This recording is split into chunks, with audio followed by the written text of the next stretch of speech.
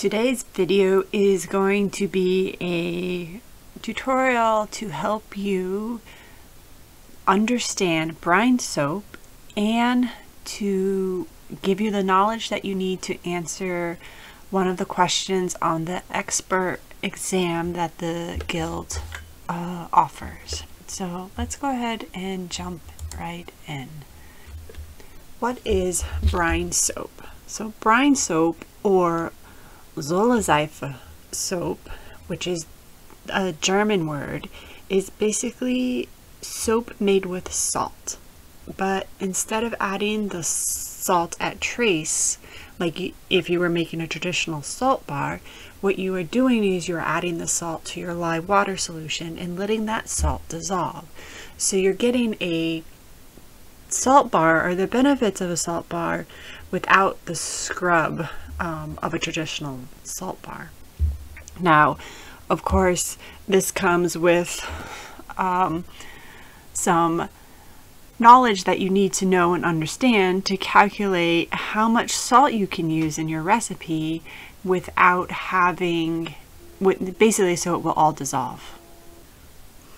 I first made a brine soap probably 5 or 6, maybe even 7 years ago, and I read about someone making it online. I don't even remember where, and I thought it would be cool, and of course, so I tried it.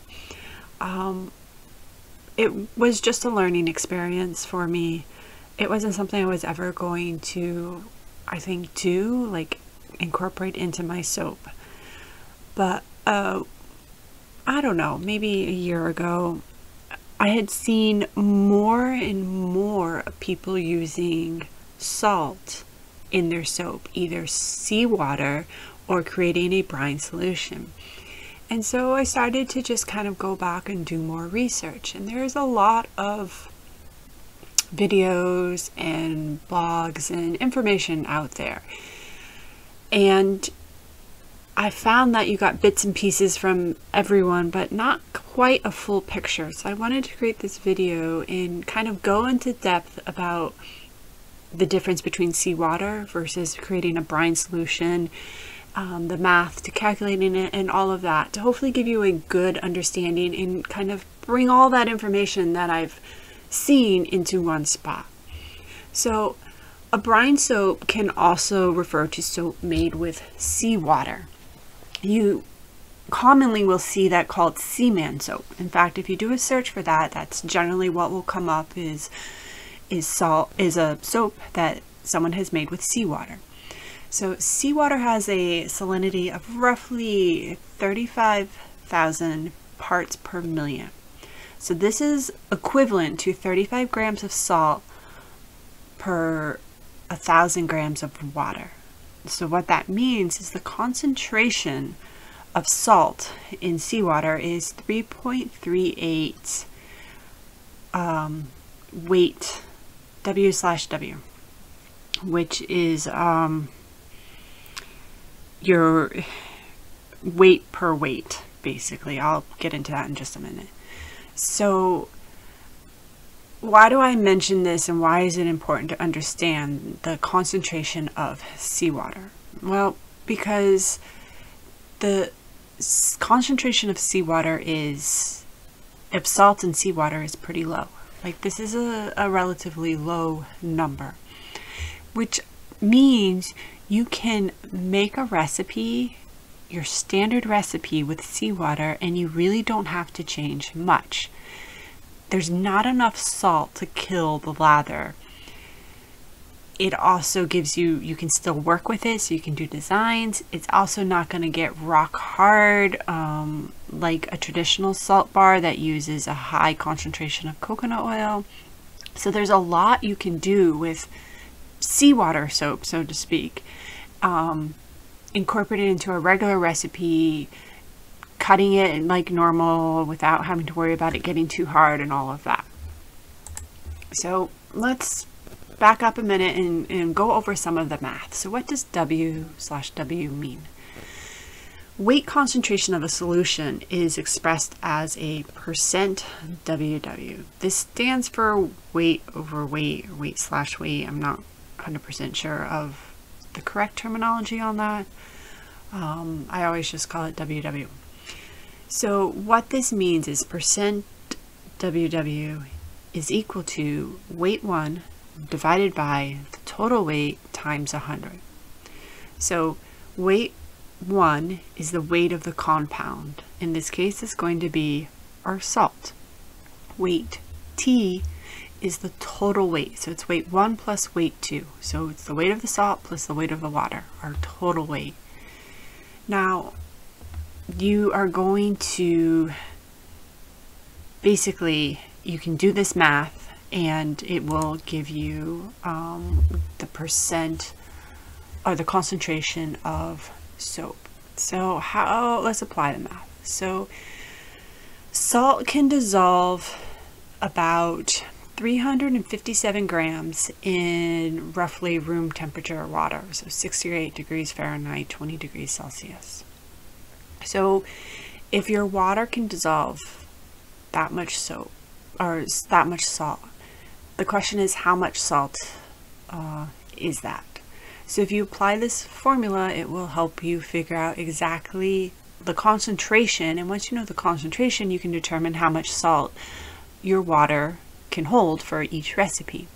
So in this case, weight 1 is the 357 grams. That's our salt. The total weight is going to be the 357 plus 1,000 grams. That's how much, that's your grams per 1,000. That's how much can dissolve into it. So we're going to take 357, divide that by 1,357, and then multiply it by 100. And that is going to give us a concentration of 26.3%. So what that means is that our water can hold up to 26.3% salt and fully dissolve. Anything more than that, and it will not be able to dissolve in the water. It will just sit there as undissolved salt. Why is this important? Well, if you want to dissolve all your salt in the water, you obviously need to, you can't add more than the water can dissolve. So you need to know how much can actually dissolve in the water. So the saturation level of salt in room temperature 68 degrees Fahrenheit water is about 357 grams. If we had boiling water, it can hold a little bit more, about 391 grams. However, once that water cools, that salt, that extra salt we've added into that hot water is going to precipitate out because it won't be able to hold it. So these are the concentration percents if you're interested in knowing how much salt can actually dissolve in water at room temperature and boiling water. So why is this important? Why do we need to know the saturation level? Well, because we're taking our water and we're trying to dissolve two components into it. We have the lye, which is going to be dissolved into our water, and we have salt. So you have to figure out how much water is required for your lye, basically, then subtract that amount of water from your total water, and then you can figure out how much salt the remaining water can dissolve. So what I do, one, it simplifies calculations, and two, it ensures that all of your salt will dissolve, is I round down the salt concentration to 25%. Basically, soap can hold, the water can dissolve 25% of our salt. Even though technically it can dissolve 26.3, this will just make things simpler. But you can calculate it both ways, off of 26.3 or off of 25%. Let's look at an example. So a recipe calls for 10 ounces of water and 3 ounces of lye. So we know that the concentration of lye to water is 50%, right? We can dissolve 3 ounces of lye in 3 ounces of water. That one's pretty easy. So we're going to take our 10 ounces of water and subtract 3 ounces of lye, and that's going to give us 7 ounces. So we have 7 ounces of water remaining that we can dissolve salt in, because 3 ounces is already used basically to dissolve that lye. So we're going to say we can dissolve up to 25% of salt in the remaining 7 ounces of water. So just set that up as a simple formula: 7 ounces times 25%, and that is going to give you 1.75 ounces of salt. So we can use max 1.75 ounces of salt in our lye-water solution. If we use more than that, it's not going to fully dissolve. That's all that means. Is that the end of the world? No. You might have a little bit of actual salt in your recipe. If you don't care or don't mind about that, that's, again, not the end of the world. But I wanted to explain how you're going to calculate how much salt your recipe can use. Now, when I use salt, when I want to create a brine solution, I use what we typically term full water, or 38% concentration, which is generally the default for most lye calculators. I do this because if I use less water, then I'm going to be able to use less salt. So when I do this, typically these bars, the full water really doesn't make a huge difference, because when I make a brine soap, I am using a recipe that's either 100% coconut oil or very high in coconut oil. And so it creates a super hard bar anyways, and that extra water does evaporate out to even make it harder. So I don't worry too much. If you're doing a kind of seawater solution, then you don't have to use a full water concentration. You can definitely use less, because again, there's a lot less salt in there. So let's look at the differences between seawater and a brine solution. It's gonna make a difference. There is a lot less salt in a seawater soap than there is in a brine soap if you're using the full amount, if you're using a 25% solution. So if we've determined that seawater has a lye concentration of roughly 4% and the saturation level of salt is 25%, that's a big difference. Why is this important? Well, salt makes a hard bar. It also kills lather. So the more salt you have, the harder your soap will be, but you're probably going to have less lather. It's going to potentially kill the lather of the soap.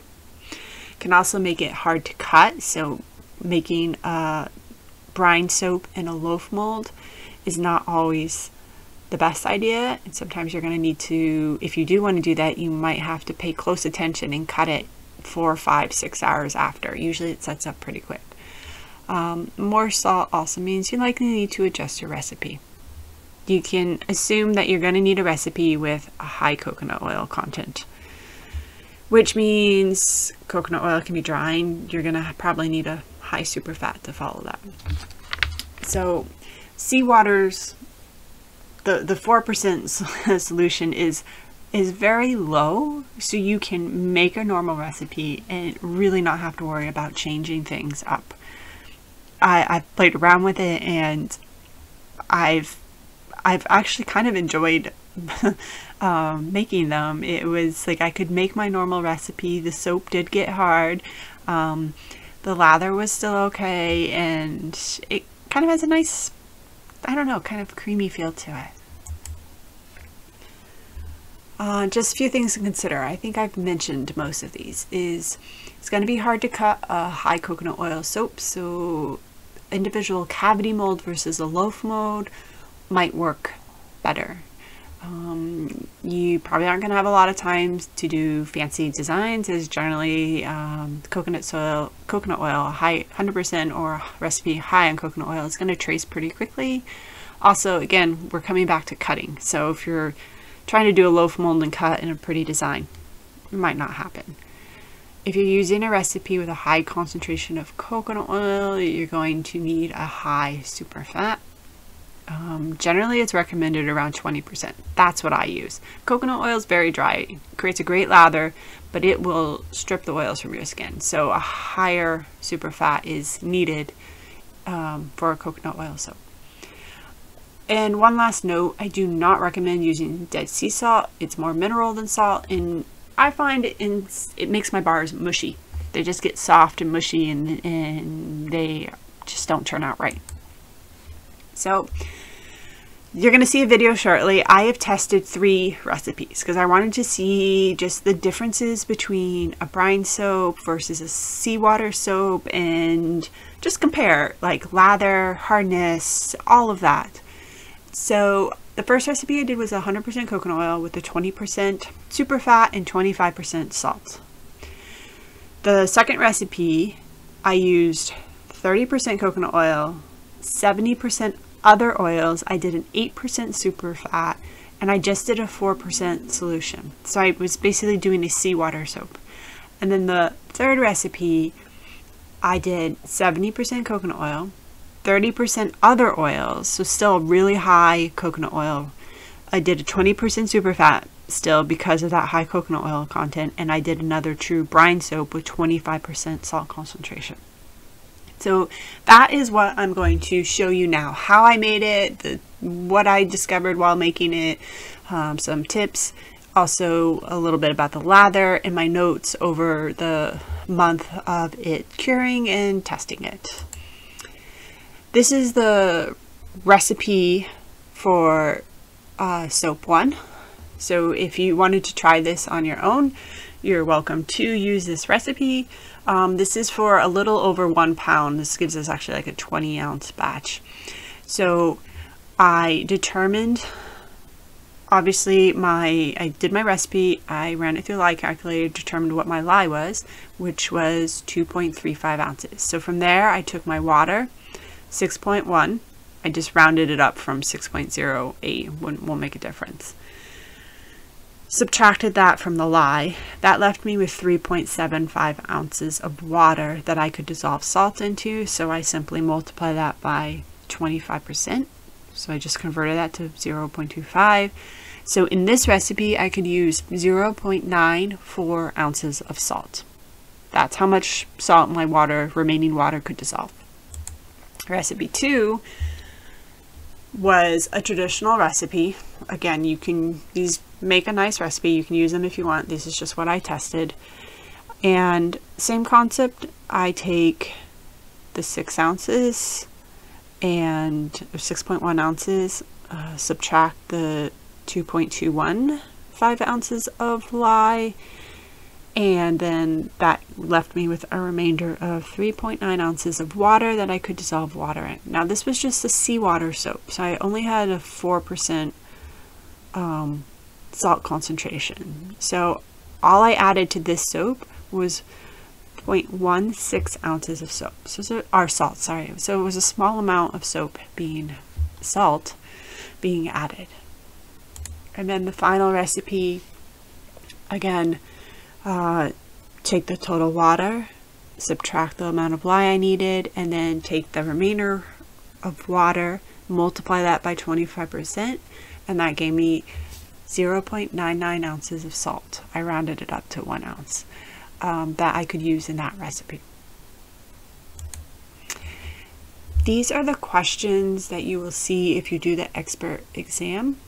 Our recipe calls for 10 ounces of water and 4 ounces of sodium hydroxide. If making a brine solution, what's the maximum amount of salt that can be used in a recipe to ensure all the salt and sodium hydroxide is dissolved in the mixture? So again, just go back to the math that we did on all of those questions. Subtract 4 from 10, that leaves you with 7. Take 7 and multiply that by 25%, or by 26.3%. And that's going to give you your max amount of salt. So again, pretty simple. You don't have to do anything more than that basic math. So hopefully that helps you, and enjoy the rest of the video of making my brine soaps. If you have questions, please let me know. Also, I have created all this information into a handout.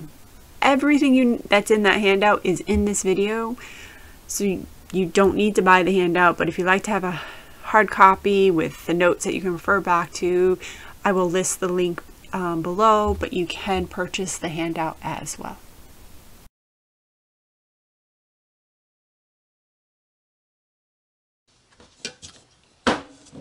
We've gone over the what, we've gone over the math, and now we're going to make soap. So I am going to make the 3 batches that we discussed in the previous part of this video. So I have my recipes, and what I'm going to do now is I'm going to measure out the water. Then I'm going to measure in the salt. I'm just using regular table salt. You can use most salts. Again, the one I would say avoid is Dead Sea salt, because it's more minerals than salt. I've labeled the bottom of my containers 1, 2, and 3, so I know which batch goes with each soap. So I'm going to measure out my water, then I'll measure the salt, and then the lye. So for this first batch, it's going to be 100% coconut oil. I am going to be pouring it into these individual molds because it's going to set up very quick and cutting it will be very hard. So I'm not even going to bother, it's going to go in there. Same thing with batch 3, which is mostly coconut oil. Batch 2, which is going to be our kind of seawater batch, and a normal batch should be okay to cut. So I'm going to pour it into a loaf mold. We'll make these and then I will kind of show you what they're like after 24 hours.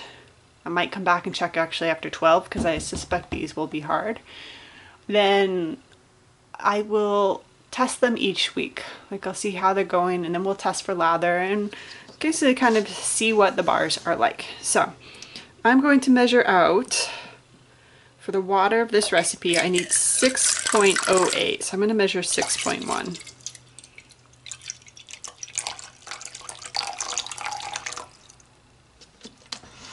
Okay.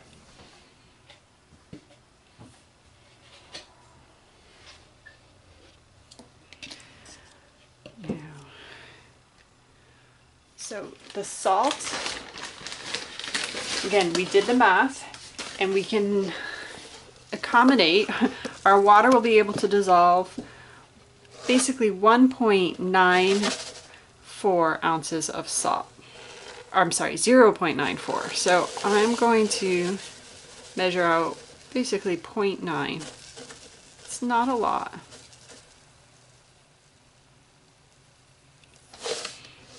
And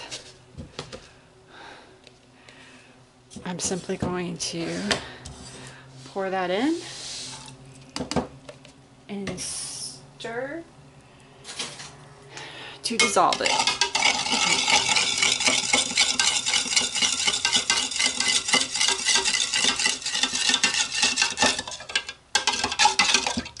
See, I don't know if you can see.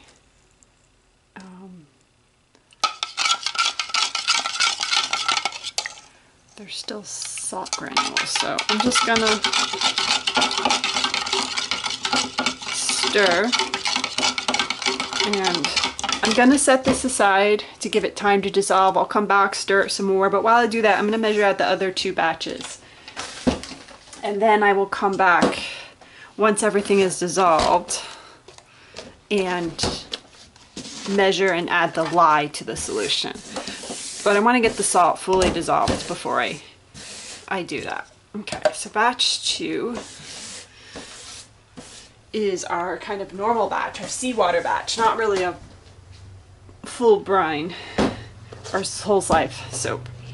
So water-wise, I need, again, same amount, 6.1 ounces.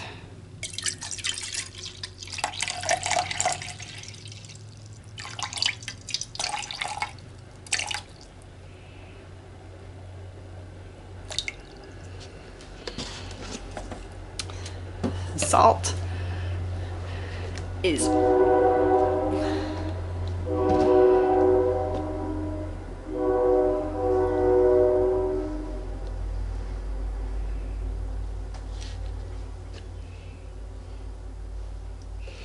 So I need 0.16 ounces of salt.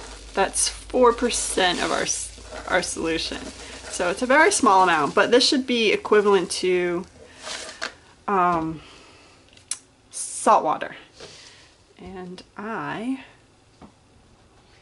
measured out a tad too much. Okay. Now this should dissolve much easier because there's less. So I'm just going to go ahead and add that in.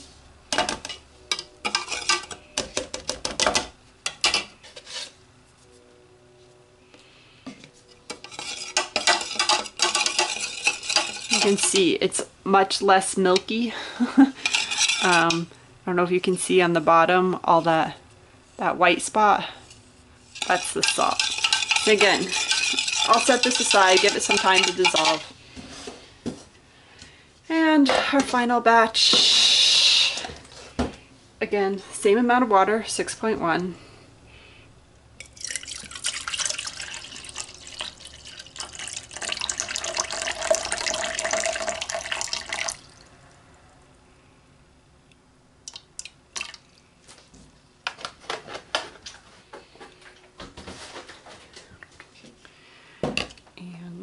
For this one, we need 0.99, so basically 1 ounce of salt.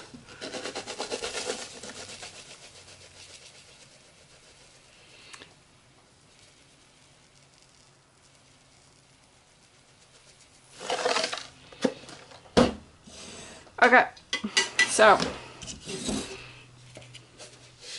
just add that in and stir.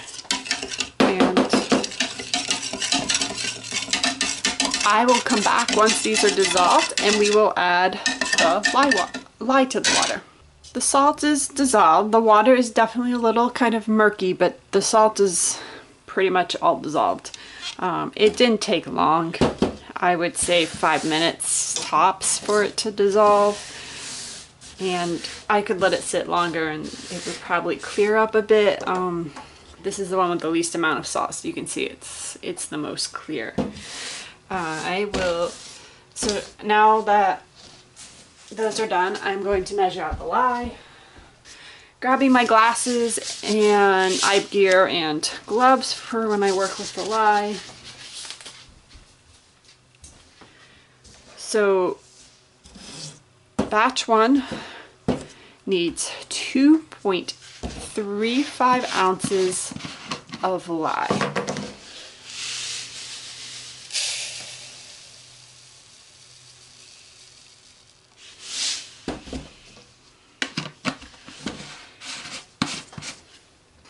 I'm using my heavy-duty plastic spoon. When I mix the lye, I did use the metal spoon for the salt, but I never use metal with lye. You can use stainless steel, but I don't.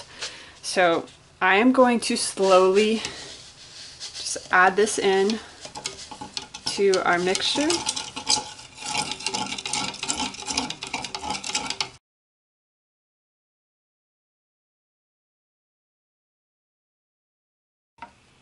Okay, that actually, I know you can't see because it's gone cloudy, but it actually feels like the lye is dissolved mostly. So I'm going to set that aside and let that cool. So batch 2 requires 2.21 ounces of lye.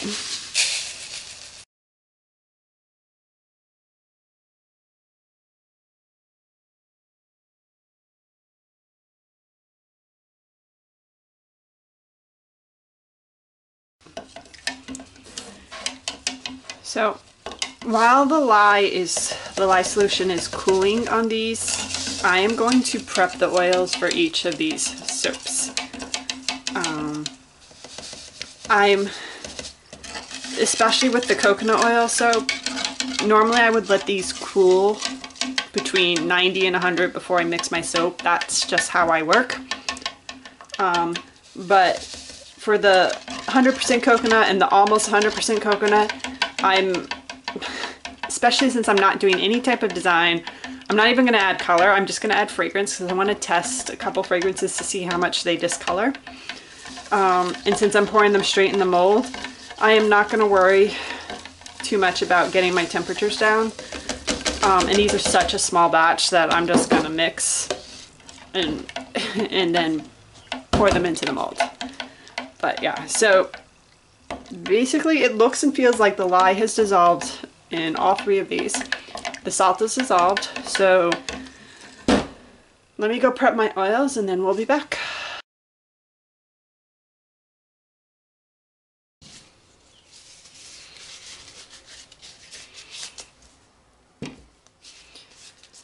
I'm back. Okay, so you can see this is batch 2. It cleared up all nice and clear. This one, it's kind of like it has a frost on top, both of the ones. Now, you could strain this as you pour it. I have one of these stainless steel.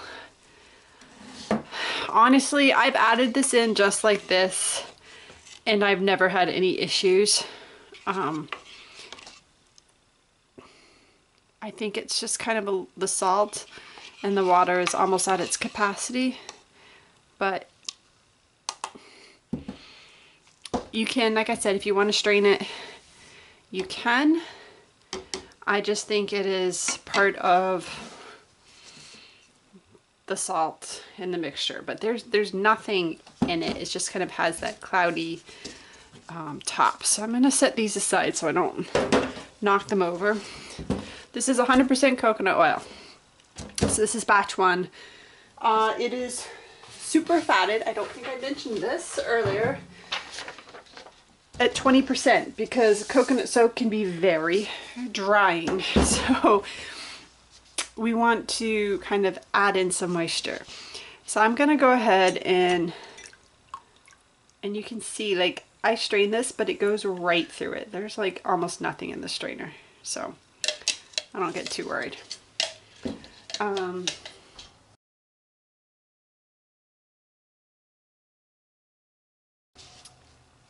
Try and hold this up. It's kind of created this spider webby look, and if you like mix this, it doesn't look like, it looks granulated on the spoon, the spatula, which basically means this is not at trace. So I'm going to stick blend some more until I reach trace.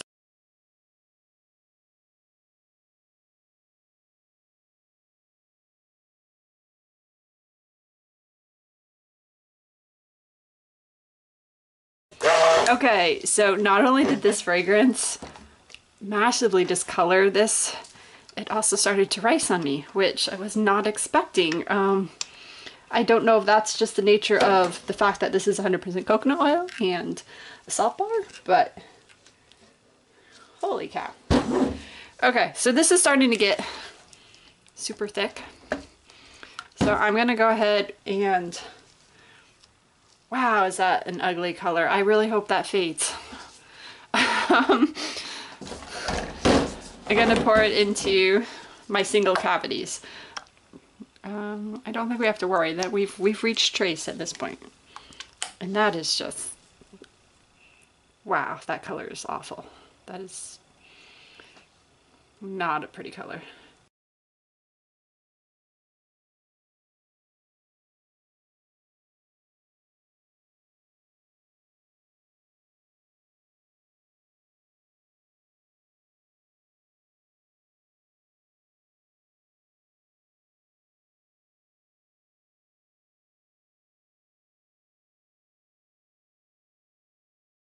If nothing else, this fragrance is behaving beautifully. We'll see how much it discolors, but that is a lot of stick blending, and we've only just really reached a medium trace.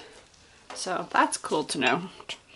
That has reached solid medium trace. I don't know if you can see, but it's leaving a nice thick layer on top. So I'm going to go ahead and pour this one into the bowl. So this bar should set up basically like a regular bar, and I should be able to cut it tomorrow morning. I'll check on it this evening to see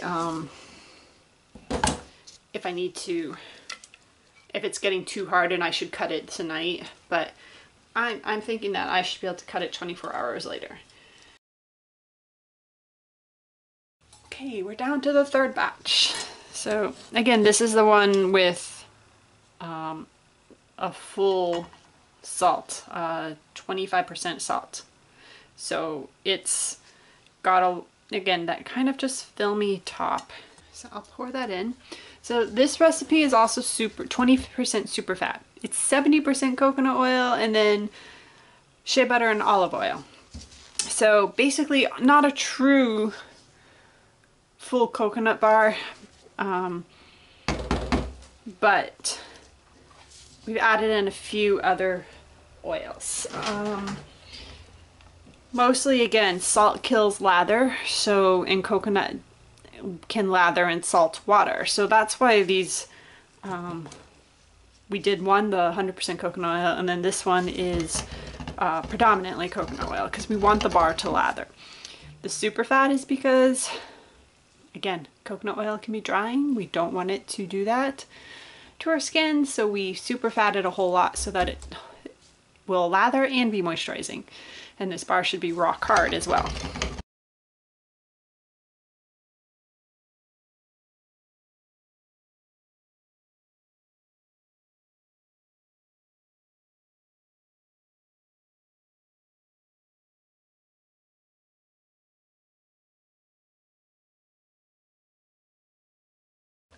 Those are my 3 test batches.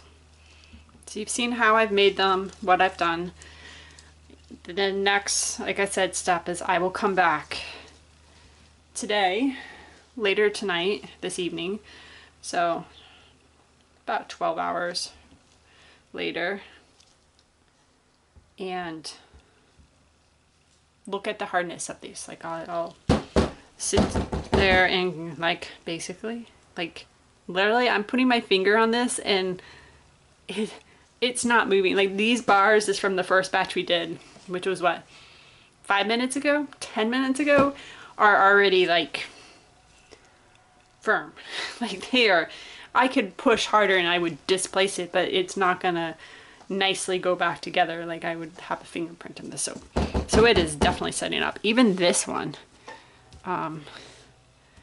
is setting up. And partly that's because I did stick blend it to a thicker trace.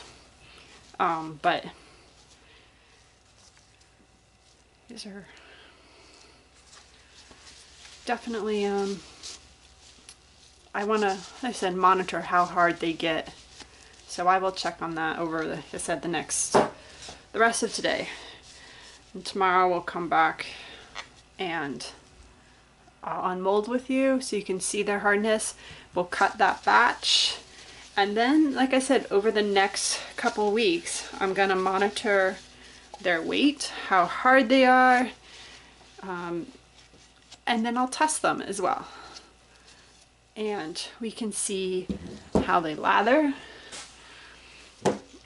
I will, how long they last. They should last a long time. I don't know if that will actually make it in because I'd have to wait for the cure and then test them and use them for the length of however long they last in my shower, which might be a long time. So that might come back as a footnote, but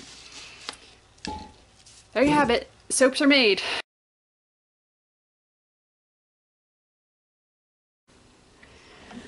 So it is less than 12 hours later. This is batch 1. It is rock. Like I am squeezing so hard, it's rock hard. Like if you threw that at someone, you could do some damage. This is batch 3 and it's not rock hard, but it's definitely getting there.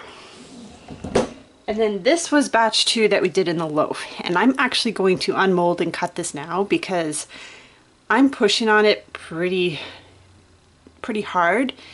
And it is like, I'm afraid to leave it until tomorrow morning. Like normally I would not cut this quite this. Like I said, I just think tomorrow morning will be, we'll see if it comes out of the mold. Just under, it would be about, I think, let's say 20 hours.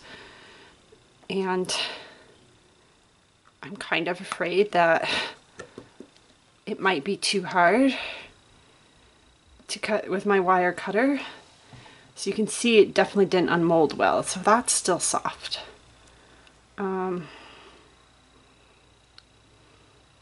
This mold is not my favorite, but it's a 1 pound mold. I probably should put gloves on for that one. Anyways, I'm gonna cut it. It won't be the prettiest on the bottom, but that's okay. They're test bars. This is not like, they're good. Okay, so that actually cut really easily. It's the inside.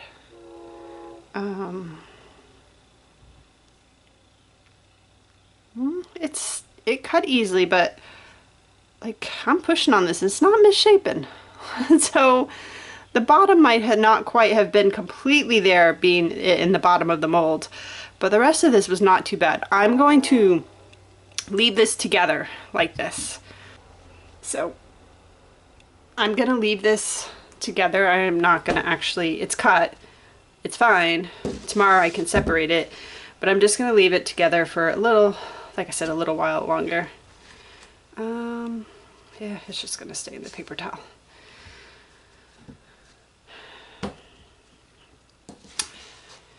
So this one,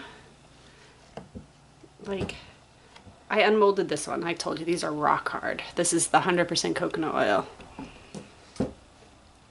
This one, it's still not coming out perfectly clean out of the mold. So I think, like I said, and it's still kind of soft. Not soft, but not hard. So I'm just gonna leave those and I will unmold them tomorrow. Okay, so it is about, almost 30 hours after I made these. Maybe not quite 30, but as I had said, this 100% coconut oil was rock hard after like 4 hours, and it's still rock hard. This 70% coconut oil, 30% other oils with a 20% super fat and a 25% brine solution. This one's like, I don't know, yesterday evening it was still a little soft, but now it's rock hard. Not quite as hard as this one, but it's hard. This one, which I took out and cut because I was afraid it was getting too hard, it's actually, it's harder than like my normal batch without salt in it, but it's still soft. Like I could squish this if I needed to. So I probably could have left this in here in the mold until this morning and cut it then without any issues. So lesson learned. I could definitely wait on that one to unmold it and cut it. You can see that fragrance discolored. This one, it's not awful. It was a nice white when it started, but not too bad. And then this fragrance discolored yellow. So I was just testing them. They have absolutely nothing to do with the soaps, but they're going to go in a cure rack, and I will keep track of how their like hardness for the next couple weeks and present that in a little chart.